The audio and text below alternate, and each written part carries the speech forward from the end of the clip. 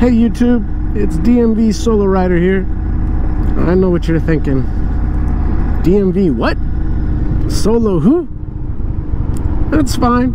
This is my new channel, DMV SoloRider. The DMV stands for DC, Maryland, and Virginia.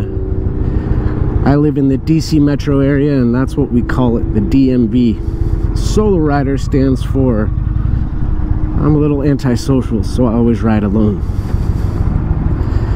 As you can see, in the midst of a global pandemic, with the great state of Virginia completely shut down, traffic's as terrible as usual.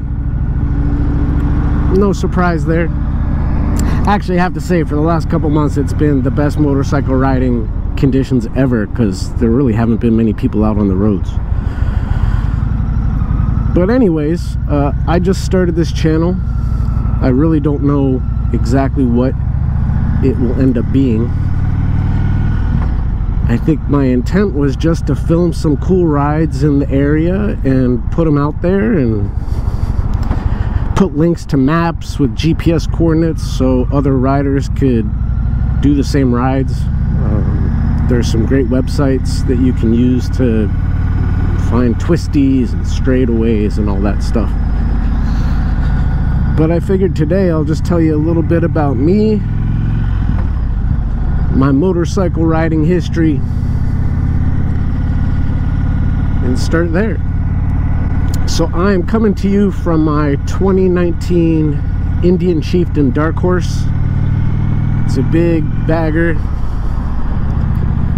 800 and I think 30 pounds dry, maybe 850 wet. It's a big bike. It's a very comfortable bike, and that's the reason that I have it. I tend to do a lot of long rides where I'm on my bike all day long, so I need a more comfortable seat. I need cruise control. It's got an infotainment system which works really well.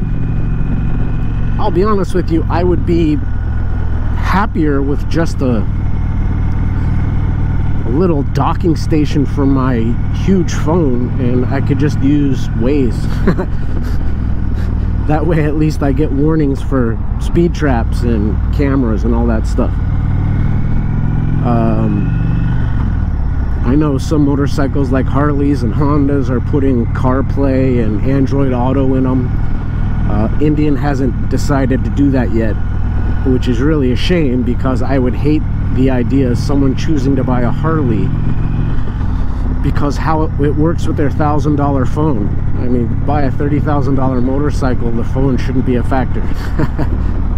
Anyways, that's neither here nor there. I love my bike. It has great torque, plenty of horsepower for its size. I never find it lacking. Now granted, I've only had it for less than 3 months. Got it the first week of March when all this stuff started happening, and so I've had more riding time than I probably would have otherwise. I've got about a little over 4,100 miles on it, and I've enjoyed every mile. But back to my riding history, I actually only got my license for the first time last summer. So I think I got my license in June of 2019. And just to add, I'm older, not old, just older, meaning not young. So probably don't fit any sort of typical expectation of a first-time rider, and that's fine. When I was a kid, I always wanted a motorcycle, and there was no way my parents were ever going to let me have one. And by the time I got my license at 16 and I was driving, I mean, that's really all that mattered. So my interest in motorcycles just kind of waned over time. Moved on with life, college, work, career, all that stuff. But then a few years ago, I started seeing some new motorcycles out. They were, you know, modern, brand new motorcycles, but they looked totally retro and cool. Like the Indian Scout, which is the first kind of classic style motorcycle I saw, at least classic to me.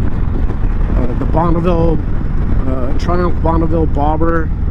Just both of those motorcycles looked amazing, and once I started seeing them, it made me interested, curious. So I started looking them up online, started watching YouTube videos just to see what they were all about. And you know, once you start searching for motorcycle riding on YouTube, you know, you get a zillion different channels and videos popping up, and I loved it.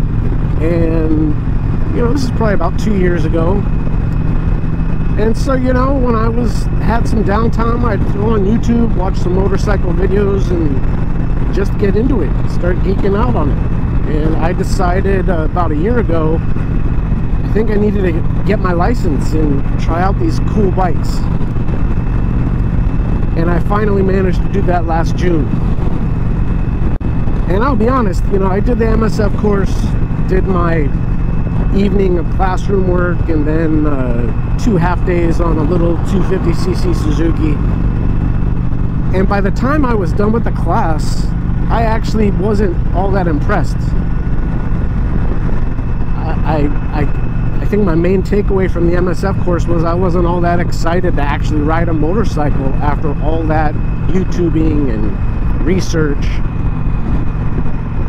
And okay, you know, that was fine. I spent a couple days thinking about it. It was disappointing, but at the same time, I mean, you know, better to know you weren't crazy about it instead of investing a lot of money in something and then deciding you didn't like it. So anyways, as I'm thinking about all this over days, I think I was less disappointed that I wasn't riding a motorcycle than I was my reaction to the class. I mean, think about it. You're at the MSF class. It's the middle of summer. It's hot. It's humid here in the DC area. It's pretty unpleasant. And most of the time, you're just sitting on your bike. You're not actually riding. You know, you're on your bike waiting to do an exercise. You're on your bike listening to the instructor. It just wasn't all that exciting. And I think I finally decided it was no way to make a decision about whether I should ride or not, just based on that. So I decided after about 4 or 5 days, I needed to get a bike and just see what it was really like outside of that classroom environment. But at the same time, I knew, just having taken the MSF course, I had no business riding a motorcycle on the roads. And there was a good chance I wasn't going to like it. So I wasn't really dying to go and spend a lot of money on a bike that I might end up not even riding. So I looked into renting. And, you know, Harley Davidson has a rental network across the country. And at some Harley dealers, you can actually rent like a Honda Rebel, 300, 500, I don't recall exactly. And there's a Harley dealer out by Annapolis that had a Rebel that I could have rented. So I started looking into that. The idea being I'd go and rent it and just sit in a parking lot all day long doing my MSF drills and, you know, not having to wait and just seeing how it went. The problem is I couldn't really find an area real clear, you know, right next to the dealer where I could find a big parking lot and practice. I just knew there was no way I had any business riding on a road to get anywhere.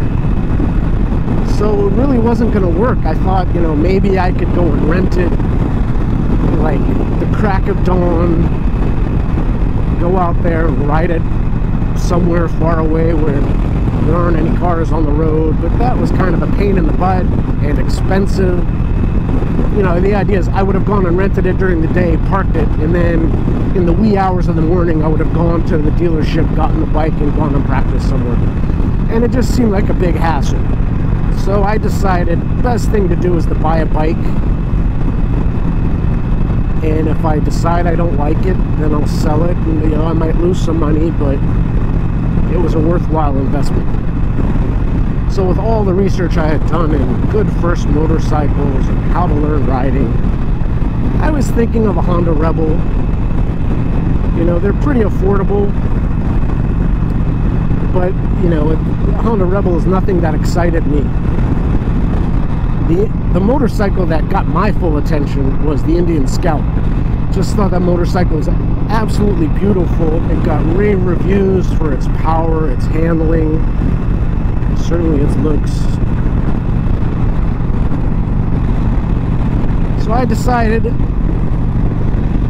I needed to go and check out an Indian Scout.